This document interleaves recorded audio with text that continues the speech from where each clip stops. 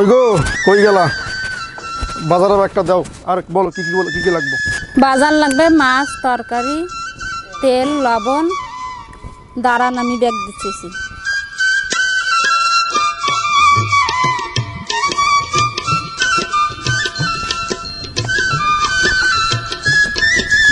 কাঁদে না মা। আমি আমার তো মোবাইলে কি আনবো বলো, কি আনবো মা? টুম্পার জন্য বিস্কিট, চিপ নিয়ে আসবে। মাইয়াটা কয়দিন থেকে কিছু খাইতেছে না। আচ্ছা আনুন না।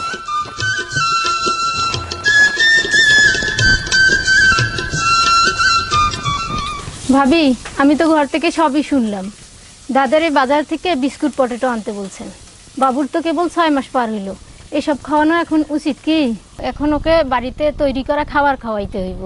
এখন বাবুরে বাড়িতে রান্না করা খাবার খাওয়াইতে হবে, যেমন খিচুড়ি খাওয়াইতে হবে, একটু অল্প করে ভাত খাওয়াইতে হবে, আর হচ্ছে একটু শাকসবজি খাওয়াইতে হবে। যদি না খাওয়ান তাহলে হচ্ছে ওর পেটে ক্ষুধা থাকবে। আর যেগুলো বাড়তি খাবার খাওয়ান, চিপস খাওয়ান, তারপর বিস্কুট খাওয়ান, এগুলো তো ওর পেটের সমস্যা করবে, পায়খানা হবে ওর।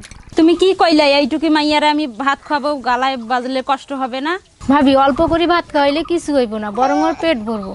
আর মাঝে মধ্যে টুম্পা কান্দি ওঠে না, হচ্ছে ওর পেটে ক্ষুধা থাকে, এই জন্য কান্দে। আর ভাত অল্প করে খাওয়াইলে ওর পেটটা ভরবো, তখন আর কান্দবো না।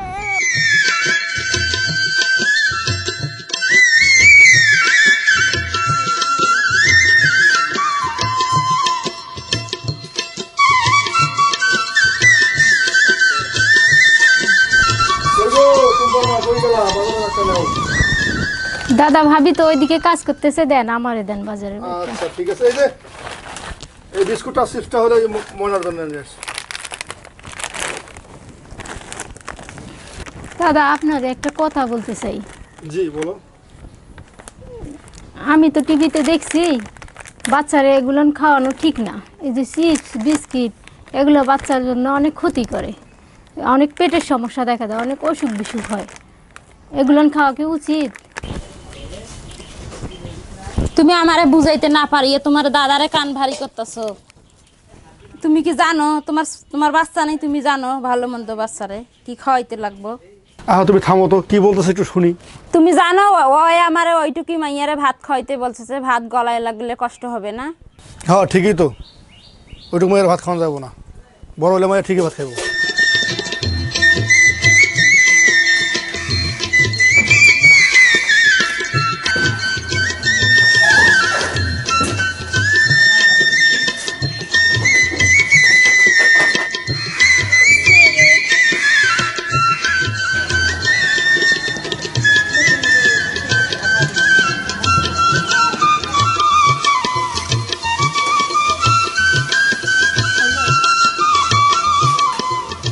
বাড়িতে কি কেউ আছেন?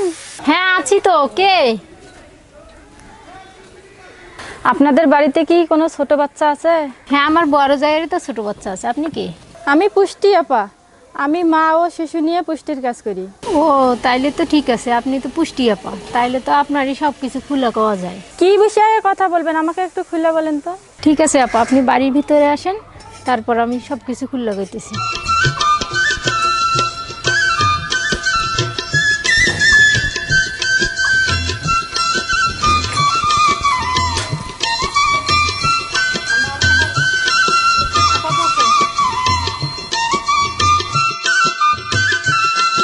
আপা, আমার বড় জায়ের ছোট একটা বাচ্চা আছে, এই কে বলি 6 মাস পূর্ণ হইলো। ওকে তো এখন বাড়তি খাবার দিতে হবে। হ্যাঁ দিতে হবে। আমি আমার বড় জায়ের অনেকবার বুঝাইছি, কিন্তু সে কিছুতেই বুঝতে চায় না। বুঝতে চাইছে না? না, তা আপনি ওনারে একবার ভালোভাবে বুঝাই দিবেন। আচ্ছা আপা, ঠিক আছে। আপা, আপনি কি বাড়তি খাবারটা সম্পর্কে জানেন? আমি টিভিতে দেখে শিখছি। 6 মাস পূর্ণ হইলে বাচ্চারে পারিবারিক খাবার তো দিতে হয়, যেমন ভাত, ডিম, একটু খিচুড়ি। ঠিক আছে, এখন আমি আপনার বড় জায়ের সাথে কথা বলবো, তারে একটু ডাইকে দেন। ঠিক আছে, আমি ভাবিরে ডাকে দিতেছি, আপনি বসেন।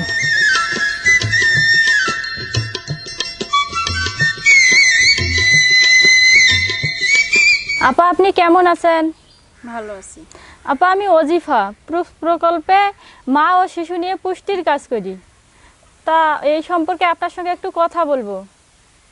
আপনার নাকি ছোট একটা বাচ্চা আছে? আপনার বাচ্চার বয়স কত? আমার মেয়ে 6 মাস পূর্ণ হয়েছে।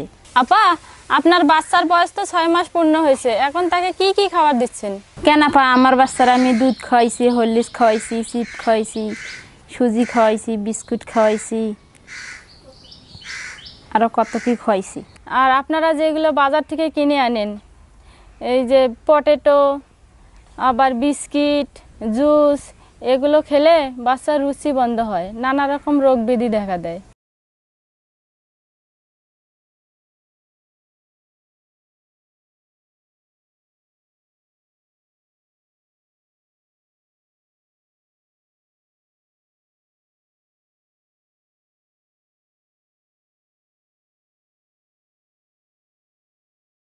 আপা, আমি আপনারে বলি, আপনি মনোযোগ দিয়ে শুনেন।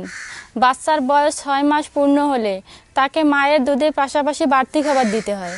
আপা, বাড়তি খাবারগুলো হচ্ছে যেগুলো আপনারা বাড়িতে রান্না করে খান, যেমন ভাত, শাক সবজি, মাছ, ডিম, মুরগির কলিজা, এগুলো খেলে বাচ্চা সুস্থ থাকে। আপা, আমার ছোট মাইয়া শক্ত খাবার খাইতে পারবে কি? আপনি শক্ত খাবার কেন খাওয়াবেন? আপনি খাবারটা প্লেটে নিয়ে চটকায়ে নরম করে খাওয়াবেন।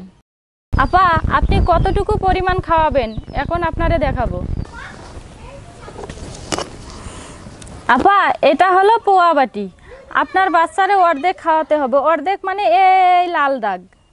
দিনে 2 বার যে খাবারগুলো খাওয়াবেন, এখানে একটু ভাত নেবেন, শাক সবজি নেবেন, মাছ রান্না করলে মাছ নেবেন, ডিম রান্না করলে ডিম নেবেন, যদি ডিম না থাকে তাহলে একটু ডাল নেবেন, নিয়ে চটকায়ে নরম করে খাওয়াবেন। বুঝছেন আপা?